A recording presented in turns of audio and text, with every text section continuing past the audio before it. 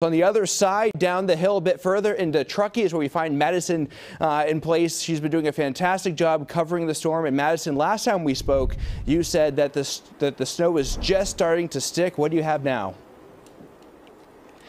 Nick, you've got it. I mean, you told us what was happening. I'm out here guided by your expertise. I want to show you here. I'm actually going to move. I was going to do this after. I'm going to move over to this stop sign here, this pole, so you can kind of see how this snow is sticking tonight. This is a first. It's been snowing with snow flurries all day and all afternoon here, but tonight we're getting about 1 to 2 inches of this powdery snow that people say after they've hunkered down, they're excited to enjoy. No, you don't get used to it. Trucks are at max restrictions. Drivers know the drill, but no storm is the same. Yeah, but it's always a different thing.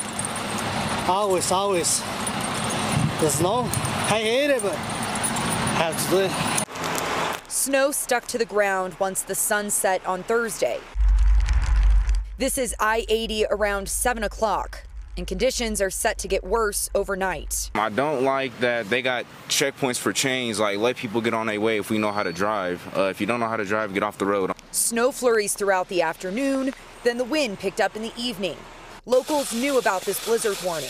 I'm stocking up. It's my second time here today. The worsening conditions and window closing for travel, a surprise for out-of-towners. Well, I didn't know I was going to be driving in weather like this till a couple hours to go.